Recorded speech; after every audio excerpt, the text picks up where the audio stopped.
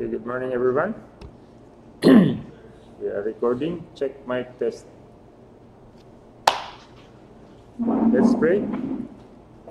Thank you, Lord, for the opportunity to study. We ask that you forgive us from our sins. Please give us wisdom and understanding from above. We totally depend on you because we are your creatures. Thank you for hearing and answering our prayers.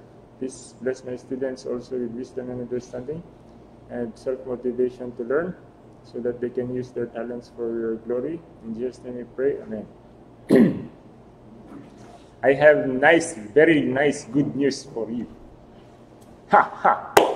I am so excited. You know what? I'm going to show you something. So I'll just play something here, a video I recorded yesterday.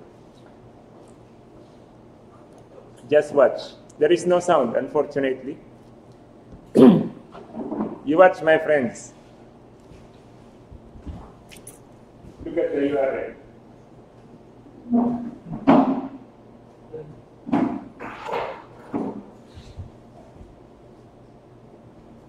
What is the student location for? It is answering. Who is the authority for the grades? I'm demonstrating how slow the server is. We have our own GPT. You can make your own GPT. Just follow the instructions for privategpt in Google. After several months of watching tutorial for how to make your own GPT, how to install your own GPT, I find that I tried it yesterday because everybody is using GPT. See, the reply came out after 1 minute. And it is replying very slowly. This is the load of the server. If you have no load, it's 0. If it's 3.4, that means, see this load. This Python 3 is consuming 14 gigabytes of RAM. And it's consuming 600% or 200% of CPU. And it's replying word for word. And this is the, I can see what's going on, what is talking about. This is the server that I started. And I uploaded the MOA, the Manual of Academic Policy. We have a document that we try to follow. I uploaded that. So you can chat with your document. Diba? I want to put the whole Bible and the whole energy writings and the whole fundamental beliefs here so that you can chat and then it will get answers. It will be nice. So, for example, maybe we will make a student GPT where we put all the things that the student should know. And then, or I encourage you, if you need to buy if you have opportunity to buy a new computer, you buy a computer that has a big memory GPU. Of course, it's very expensive. If not hundreds of thousands of pesos. But this one, it fits in at least 12. The documentation says it should have 12 gigabytes of free memory. And it runs even without GPU. GPU is expensive, diba? The better the GPU, the faster the answer. This one runs without GPU, but my computer is the Iolis server, which has 10 cores. You see this one? CPU 0, 1, 2, 3, 4, 5, 6, 7, 8, 9. It has 10 cores. This computer has how many cores? I think 2. You see, it's answering. Imagine. Very easy. I thought it's very hard to install your own GPT. Everybody can do it. Anyone can do it. Just YouTube and follow the instructions in YouTube or go to privategpt. Okay, let's just wait for it to finish. Now it's having hard time thinking. I don't know why it's having hard time thinking. It's having hard time talking. A while ago, it's having hard time. So this computer has 80 gig of RAM, 80 gigabytes of RAM, and 10 cores. And that's how slow it answers. If you buy a 4090, the gamer's expensive GPU, it has 16,000 cores, imagine. And DDR5. It has 16,000 cores. Wow. That's all our dream. Diba class?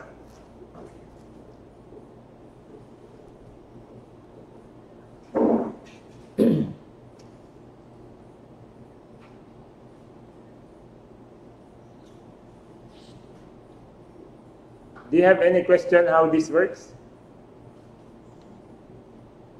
It's very amazing. I'm so amazed that it's working. So the documentation that I read is here. I just type privategpt. So the advantage of this, and this I. Martinez, this is the author, this is the one who maintains it. And he has instructions here. It says here, interact with your documents using the power of GPT, 100% private. No data leaks. That means your documents will not be sent to ChatGPT because you have your own. Because it's nice to use ChatGPT for things, but when you put your code and your secrets there, ChatGPT remembers everything and it learns from all the things that we type there. So if you have many secrets and you don't want ChatGPT to remember what you are typing, because it helps their GPT also become more intelligent. If you have many trade secrets or processes that have non-disclosure agreement, you have to have your own local GPT that works even offline. And this is the solution. It is open source. I think it's open source. I'm not sure. But, so this is the user interface class. Oh, I finished already. If you see the user interface, you can upload files here. So I tried to upload a PDF, and then I look at the server monitor. There's a process called ingesting, and it's ingesting it page by page. It's about 300 pages PDF.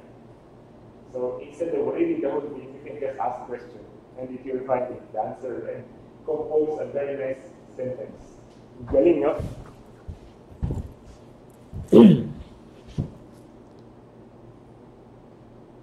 This is the query docs. In search docs, it's very fast. It's just finding, for example, if you type CQI, it will just find all of the pages of the CQI. The LLM chat is the normal, like ChatGPT. Your local ChatGPT, you can talk to it. But I found out that the query docs is just an LLM chat that has a system message. The system message is, if you don't know what system message is, it is the instruction, it's the most recent instruction to the GPT.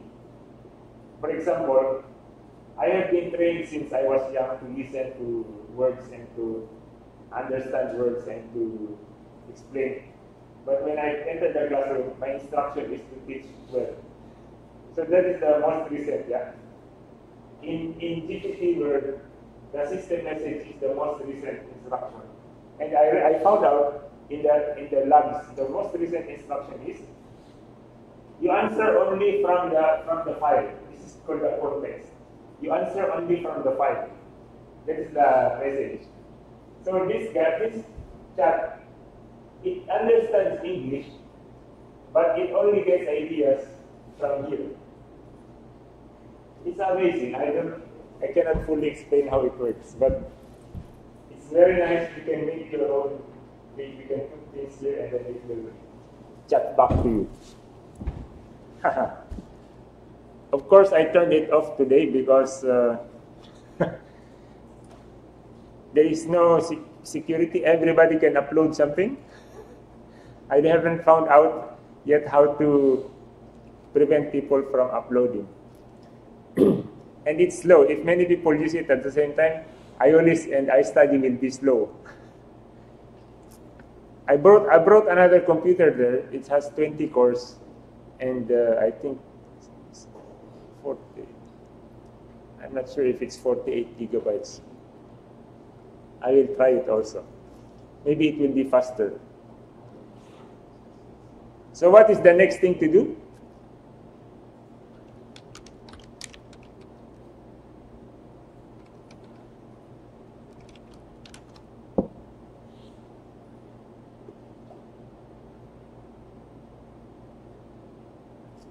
Is to watch videos.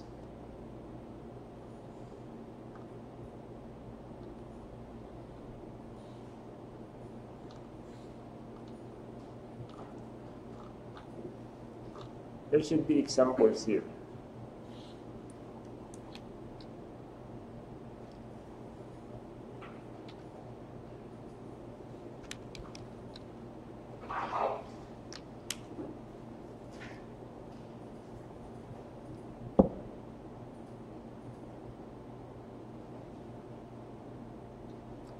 So I'm going. What's I'm thinking doing next is I will watch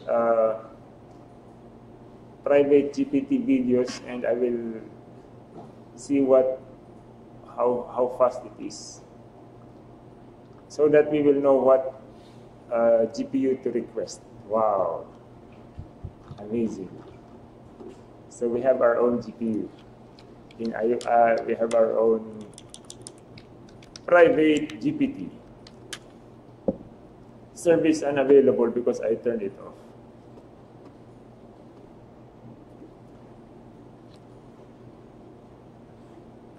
So last meeting class, okay, let me check attendance.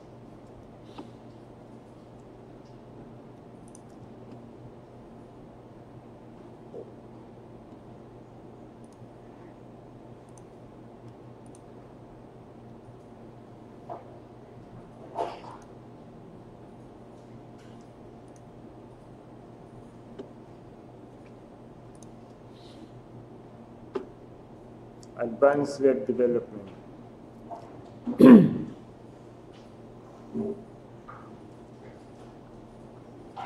So last meeting we studied more about insert.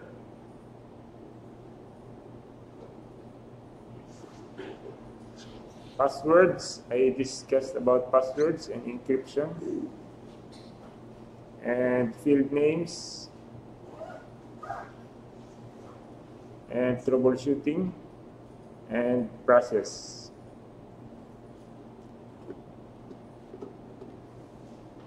What did we do last time?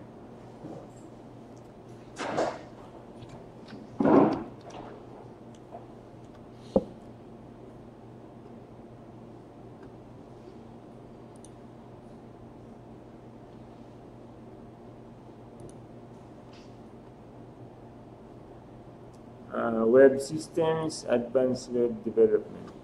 Okay.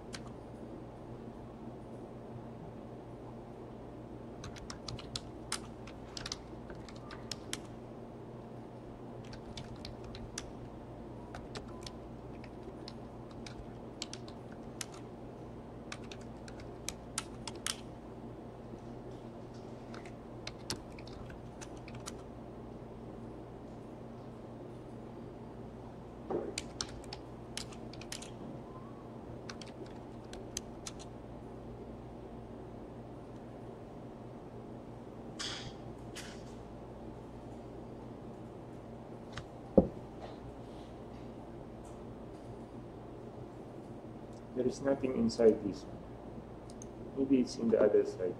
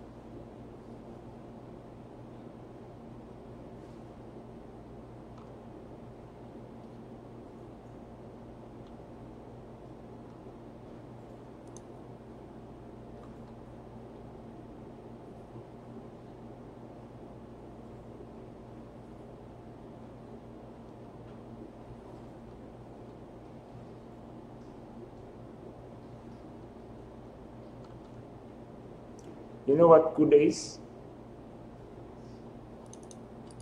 CUDA stands for Compute Unified Device Architecture. I told you the GPU has about 1,000 to 16,000 cores. How to program that? In a standard way, it's called, one way to do that is through CUDA. Diba this class is advanced web? What I'm showing you is very, very advanced. It's so advanced I cannot understand it also. Okay. CUDA stands for Compute Unified Device Architecture. So whether you had an AMD or an NVIDIA GPU, I think CUDA will work, or different NVIDIA GPU. I'm not sure if it's, because it's unified. Okay. It's not very clear how fast it is in different. Nobody tried to compare it. This one, I will watch this later. Maybe we should watch this. Okay. Let me try.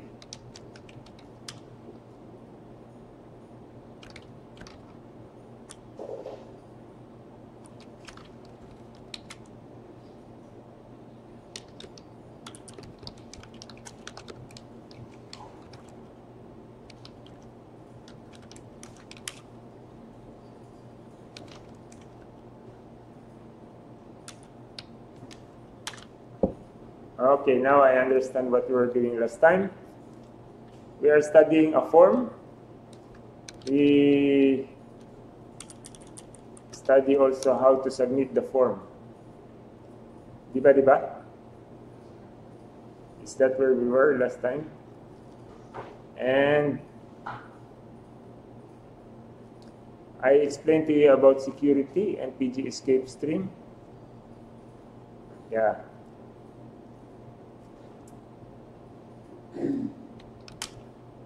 And then you also have a list. The list, I explained to you already the list? I think I did explain to you the list last time.